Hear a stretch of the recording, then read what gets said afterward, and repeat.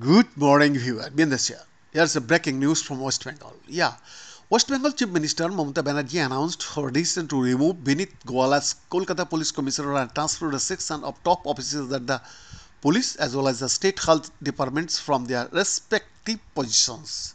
Mamata Banerjee accepted the bulk of the 5 points charter of demand placed by the junior doctors demanding justice for the Arjikor Medical College and Hospital trained doctors who was raped and murdered on last August 9 and announced the removal of the Director of Medical Education's DME and the Director of Health Services DHS beside the Deputy Commissioner North Division who allegedly offered bribe to the parents of the Arjikor victims.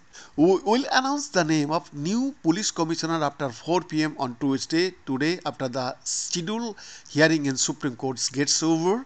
The West Bengal Chief Minister said at the stroke of midnight after concluding her meeting with the agitating junior doctors at her Kalighat residence in Kolkata, barely hours ahead of the scheduled Supreme Court hearing on the Arjikor Hospital matter.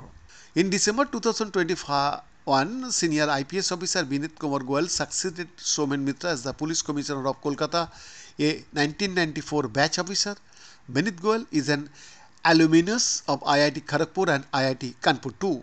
Throughout his career, Vineet Goyal has held various positions within Kolkata Police, including Deputy Commissioner of Police for the Eastern Suburban Division's Special Branch and Headquarters. He has also served as Joint Commissioner of Police for the Special Task Force and Traffic as well as Additional Commissioner of Police.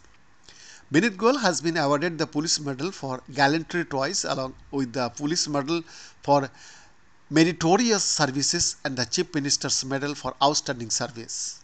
Be in this exclusive report.